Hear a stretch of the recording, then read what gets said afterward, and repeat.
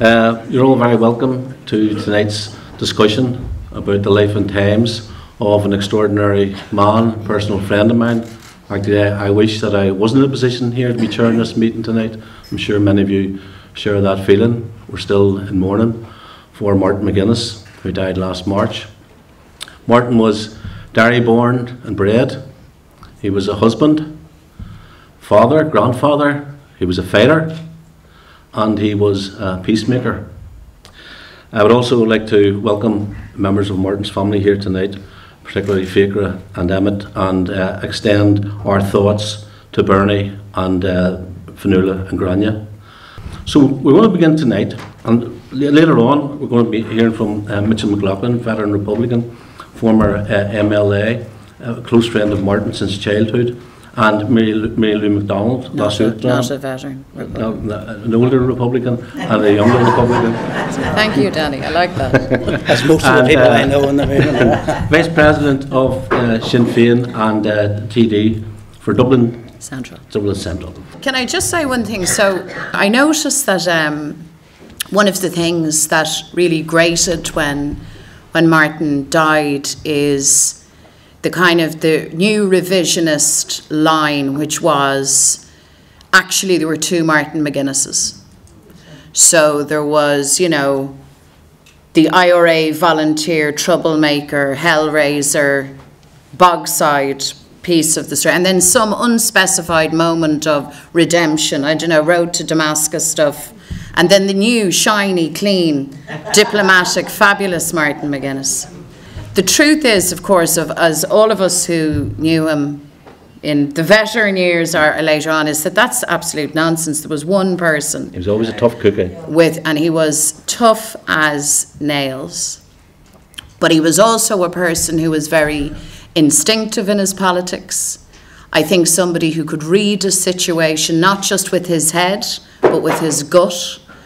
And somebody who understood that rarely are things simply black or white or linear, that he understood all of that. So anyway, fast forward to 2011, wasn't that the presidential election? So Martin had been convinced to stand, and let me tell you, he really, really did not want to do it. But he was browbeaten into doing it because we said you're the best person to do it. So he didn't take my advice on that occasion. As he was, no. Exactly, yeah, that's right. So he took the advice of the rest of us and he stood. And I remember on just one particular moment in that campaign, there was a rally in the Mansion House and Colin Meaney had come home, do you remember, to compare it? It was a great event. But Martin had been getting what I can only describe as dog's abuse in the southern media, and it was spurred by that thing that you mentioned, that sense that Sinn Féin was on the move, that we had breached the border, that all of a sudden the citadel is under attack from, you know, the barbarians, we were everywhere. And they didn't want him. They took a view, the southern establishment, that really a man from the bogside, a Derry man, wasn't Irish enough, wasn't appropriate, was not the person who was suited to go forward. And I think the media coverage at that time shocked a lot of our people from the north. They couldn't believe that level of hostility was possible, but it was. Mary McAleese went through it as well.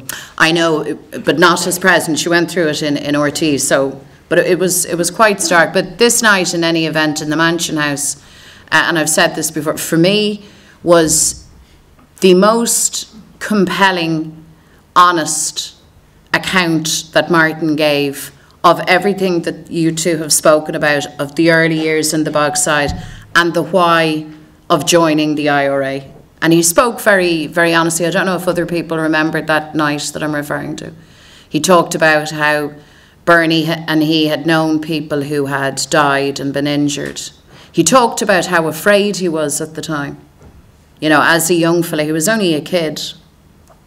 He talked about being afraid joining, but he said he would have been ashamed not to. And he explained in very human terms exactly how that felt at that time. And I knew Martin well, and I never knew him ever to resile from that position. That is what happened, and that was the truth. And Martin was true to that. And it's a terrible pity that there weren't cameras rolling that night and that wasn't recorded and broadcast, because it was the clearest articulation of a person of Martin's generation, generally, but for him specifically, of what happened to him.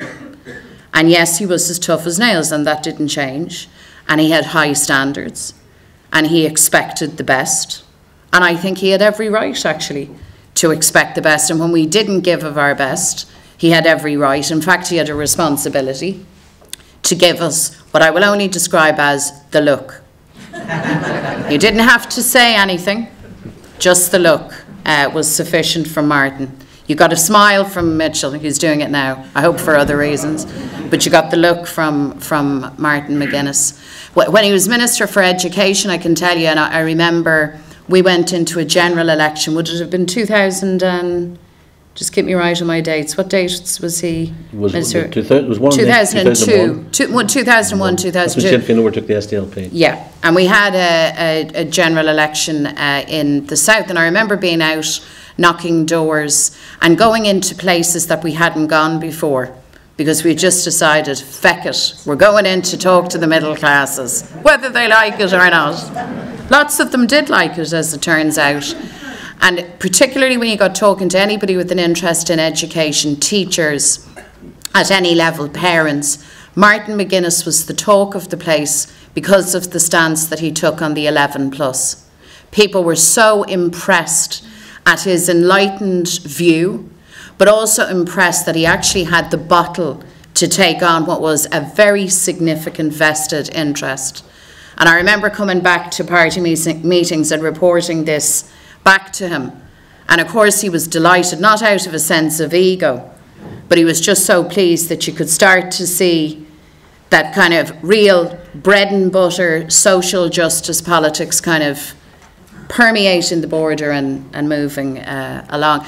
I think you'd struggle in the south to find any significant political figure who would not tell you that they greatly admired Martin McGuinness. I think it's noticeable that they waited a long time to say it out loud. But at the time of the presidential election, yeah. And it presents an ongoing massive problem for the project of reunification, and it is the degree, the way partition has affected the psyche of many people in the 26 counties. It could be explained for 50, 60 years by RTE, Section 31, right up until the peace process. But I mean, you had people who actually said, why don't you go back to your own country? And this mentality, you know, the Black North, that attitude which is there and which is still there. And you know, it's a problem we have to overcome, because you could be in a situation of having, I suppose, mathematically come around to 51% approval for reunification in the north, and you still have this problem in the south, which Republicans have. It's an ongoing difficulty. I'm sure you know this. Yes, of course. But bear in mind that for generations, people have been actively encouraged in that view to either fear or not recognise the 6 counties as part, even geographically, of the entity that we call Ireland. And that's had varying levels of success. I think all of that can be overcome. I know Martin believed that all of that could be overcome. That's why he took on a project like running for Áras on Uachtaráin, because he understood, as we understand still, that the reunification agenda isn't simply a northern concern, although undoubtedly northern nationalists have suffered the sharpest edge of partition. The south didn't get away scot-free either, just to say that.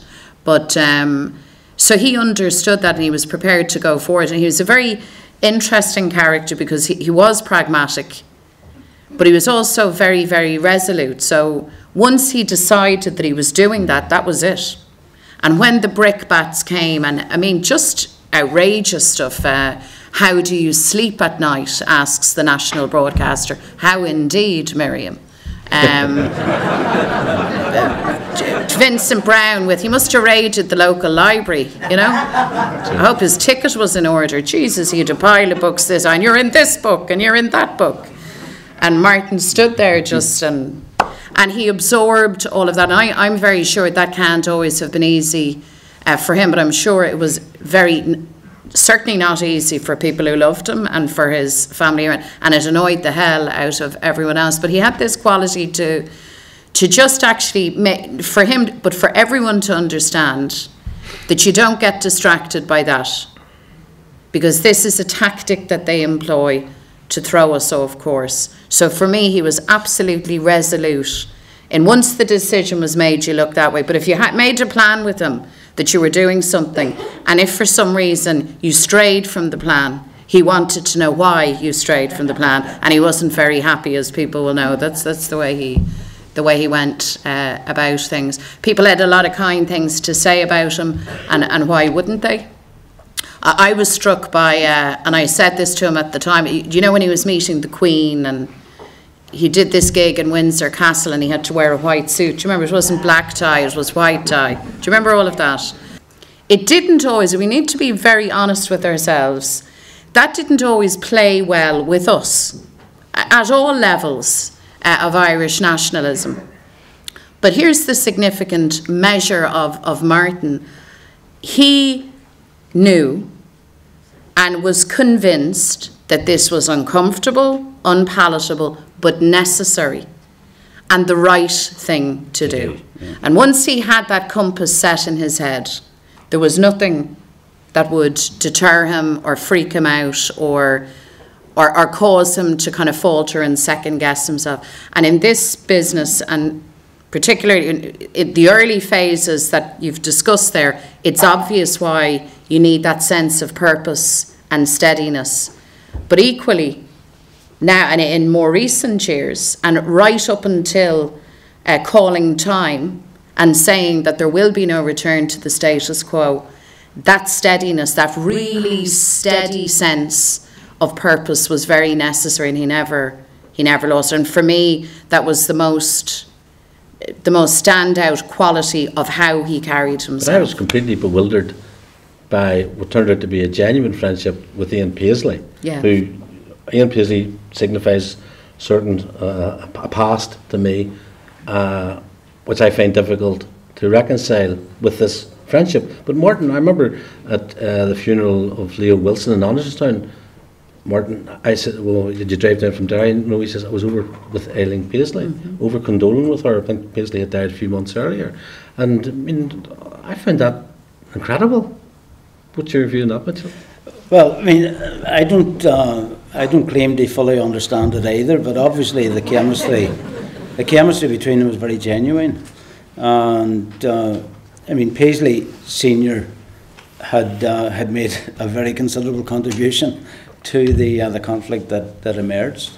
But I do think that he became convinced that there would only be peace if there was at least an understanding.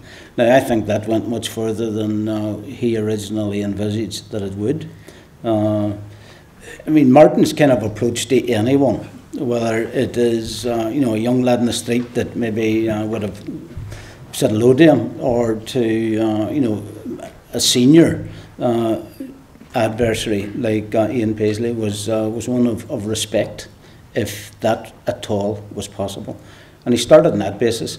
He also articulated, when he got the opportunity to get talking to people, to indicate that you know, Ireland as a country and as a nation had experienced both you know, its own kind of Irish national identity and history, and also British history, because of just the longevity of Britain's interference in our country. So he talked in terms of shared history. And that's what brought him to meet the Queen. That's what brought him to going to Messines. You know, not because he was a great admirer of the British Army, but he accepted the fact that many people from Ireland, both from the Unionist tradition in Ireland and the Nationalist tradition, had gone off to perish on the fields of Flanders. You were there, right? I was, yeah. I was there. I mean, but Martin was actually the person that started kind of breaking down that up, because, I mean, I took no interest in it until fairly recently, and I accepted that was a blind spot in my particular political analysis, and it was a serious blind spot. But Martin's idea was, you know, how could you demand respect for your own tradition if you don't show respect for others' traditions? And how can we expect a mutually respectful future if we don't kind of recognise and acknowledge our past? So for instance, in meeting the Queen, in going to Flanders, in going into Stormont, you know, when you look around you, when you go to Stormont, you know, it's British stroke Unionist history, you see. It literally was a cold house for nationalists. But it is still nonetheless, for all that it represented for more than 50 years, it's part of our past. It's part of our history. In my opinion, an unfortunate history, and one that we were changing. You know, so I think he is envisaging the conflict over national reconciliation and national self-determination for the people of Ireland, all codified in the Good Friday Agreement now. He was seeing that far ahead. He was actually envisaging this agreed Ireland, in which people could, if they wished, have dual citizenship. You know, so if you feel British, then you still are British, but the constitutional situation has been transformed. So I remember we made a trip to the Somme, to Messines, to Ypres in May 2016. Martin was going as Deputy First Minister, myself and Declan Carney. Yeah, went along with him, and I hadn't made that trip before. And I suppose, like any Republican, I'd mixed feelings about. I couldn't have anticipated how the trip would be. But I think for me personally, that is the time where I fully get and understand what it is that Martin is at. And to have been there, and it's quite something. It's quite something to see, let's call them the killing fields of the carnage of what is wrongly termed a great war. Absolutely, it is a devastating sight. And at the time, Conor Heaney, who a Derry man, visited, of course, for the first time, the grave of his grandfather. And that was an astonishing moment as well.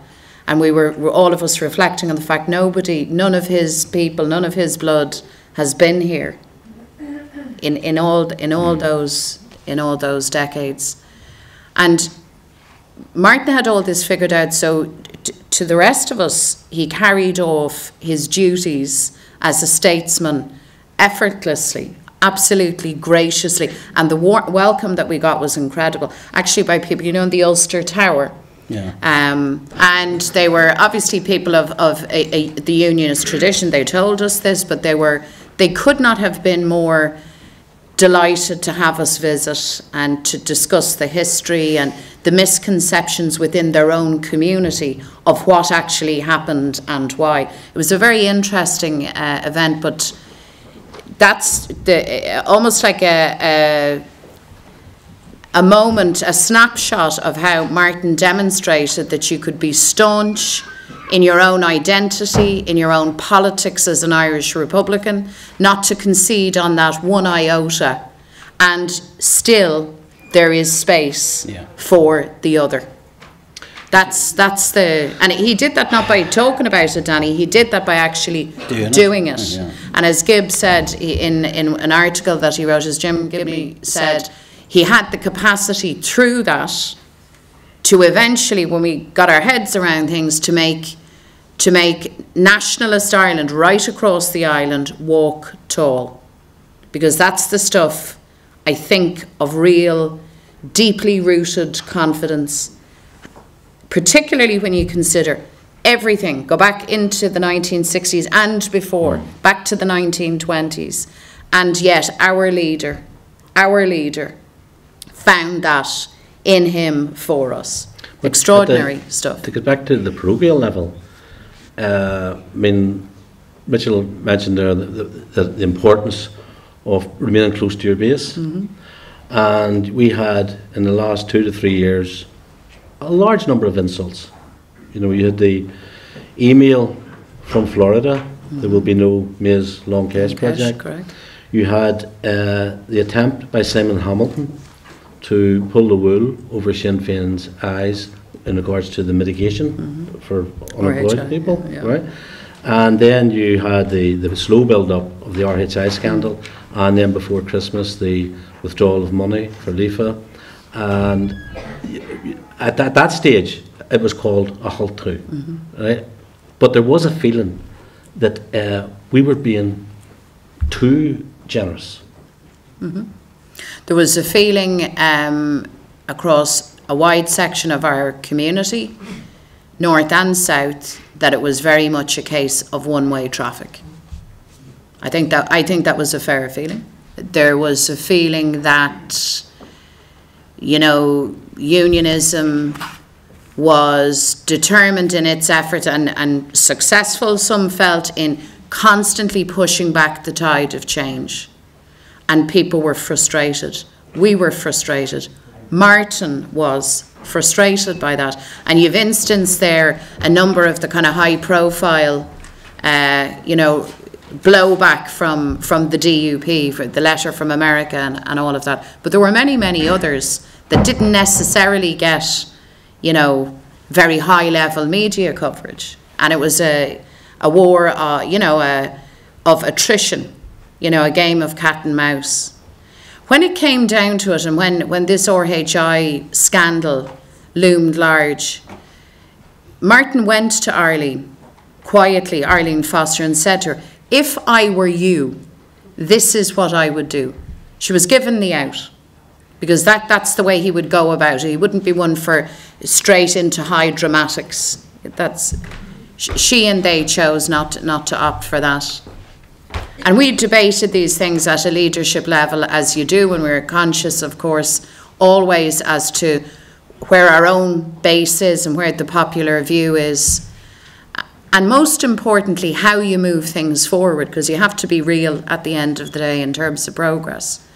And it became apparent that we could no longer, and that Martin would no longer, stand over a situation where institutions had clearly been robbed of their basic public credibility. He couldn't do that.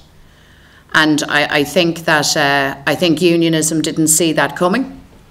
I think they thought wrongly, and it would always be a mistake to imagine that we don't have other options or other plans. We will always have plans B, preferably all the way to Z, lined out, because that's necessary in political planning. And Martin was quite resolute in matters, and I wonder when I hear supposedly insightful commentators say very learnedly, of course all of this would be sorted out if Martin were here. Of course, ignoring the very fact that Martin is the one who said this far and no further. Not to be belligerent, that wasn't. But on that, but to actually put down a marker and say, because there does come a point where you have to say, now hang on a minute, we're not going on a merry-go-round forever for the next 10 years. And Martin knew and felt very deeply that it was a necessary thing for the common good. On the night of his resignation, I mean, there's two things struck me. First of all, people were totally shocked at the state he was in. I don't think people realised how far gone his condition was. Secondly, ironically, along with that shock, there was a tremendous sense of pride that at last we had pulled the rug from underneath this farce, what was happening here. And I just think people were so relieved and emboldened.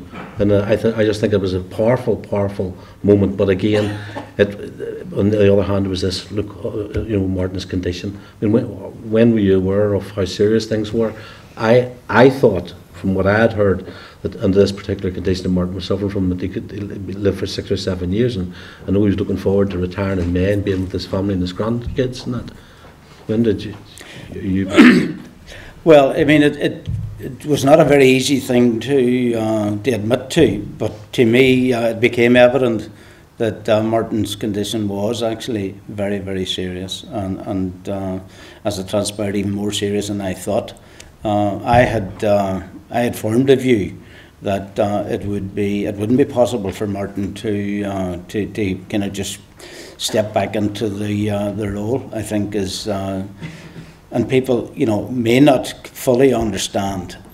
But for me, one of the most awesome things about Martin was his stamina.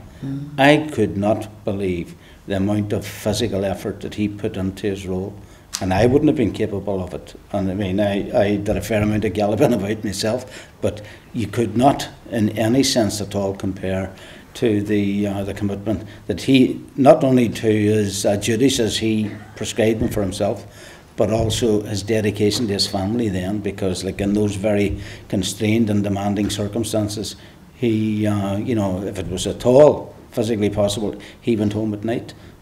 So, I mean, that kind of leadership, in my view, and commitment took its toll in the end up. You just kind of came to the view that the man was indestructible, and I have to say that for me, when I first became aware of just how sick he was, it was like a hammer blow. Now, I think in terms of the decisions that he took, and that very clear, and we saw it in the film, you know, it would be impossible to kind of script that with more clarity than that which Martin McGuinness, even as a very sick man, he spelt it out. And unionists would do well to kind of study what he said. I'm quite certain that the British government are studying it, because he made it clear, you know, if you think that it's just that you're going to step back into those roles and that behaviour. Now, I think that, you know, that may well turn out to be, of all the absolutely awesome contributions that he made, that may turn out to be the most significant in strategic terms, because you know, that made it clear that, you know, the future for all of us is in honouring the deals that we make with each other, because we're prepared to respect the differences and the different perspectives and the different ambitions that we have. He could do that. He was telling people that he could do that. He had demonstrated that he could do that. You know, he did make reference, I think, in an interview prior to that, in the months in the run-up to his illness emerging, to the lack of reciprocation. But he also, in conversation, and I'm sure he shared that with you, he did understand it. He knew that at the end of the day, the Unionists were absolutely dependent on the British link, because they could not make the leap to seeing their strength, their future in a relationship of equals with the rest of the people in this island. And that's what Martin, who I think was the best friend that unionism could have, he was showing them the way. He was showing them how we could resolve this and our differences peacefully and manage our own affairs. And you know, that final statement by Martin McGuinness is as clear a statement of intent, in my view, as Theobald Wolfe Tone's statement at the time of his arrest. Mary Lou, what's your last memories of Martin? I last saw Martin when I visited him, I don't know, maybe a week, 10 days or so before he died. At least that's my recollection. And I was struck at that he was weak. I didn't think he'd die, to be honest with you. And you look back now and you say, God, you know, was that entirely misguided? How could you have thought that? We had a good conversation. We were out on the election trail, and he was getting all the scandal and what was happening, and he wanted to know. And I was saying this earlier, in the way that Irish people do, you know, you go somewhere and you ask the question almost automatically, say, is there anything that you want me to do? Thinking, you know, just as you say, and he says yes. So I said, grand, we're in business. And he said, Mary Lou, I want you to go out and win. And actually, those were the last utterances of my friend and leader, Martin McGuinness, to me. So I didn't think he'd die. I mean, we were all very shocked. We're still shocked. And even now when we meet, a part of you expects the door to open and for him to walk in. But that's not going to happen. But what we do have is just a tremendous legacy. And Michelle now has stepped into a particular role here in the North. And I know that Martin was very, very proud of that. And I know, I'm picturing his reaction somewhere, listening to the kind of the implied slur against her or us or whatever, that Martin somehow would have taken a different view. We were very, very tight, as you know, Danny, very, very tight. And we'll remember him, and more importantly, we will never ever forget, we will never ever betray his legacy. And he's right, this has to be finished. This now has to be finished by us, the veterans, the young ones, the collaborators, the sandwich makers, which is now code for collaborateur. Yeah. So I mean, it was a remarkable funeral. Yeah. I brought our goddaughter to it, and just incredible, the numbers there. And Christy Moore wrote about the funeral. It was a great privilege to sing today at Martin's graveside. I was inside the church for 2 hours with his family, neighbours and friends, with his comrades, his pals, his buddies, volunteers, presidents past and present, Taoiseachs past and present, TDs, MEPs, MLAs, senators, ministers, clergy, holy men and roly-poly men. And I sat there reflecting upon all the times I met Martin, all the different situations, gigs, meetings, fundraisers, rallies, mostly in earlier days. I remember sitting backstage with him at a Bloody Sunday commemoration concert in the old Rialta, him and his then young sons, in Chamberlain Street after a Smash Hits Block concert, the night I first heard Back Home in Derry, in the Burlington in Dublin at an awards function.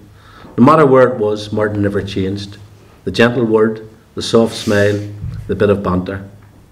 I sat there today and invoked all I could call upon to help me sing that song for his family, that I could do it without faltering.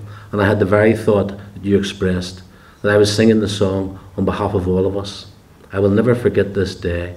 There is something in the air. Christy Moore.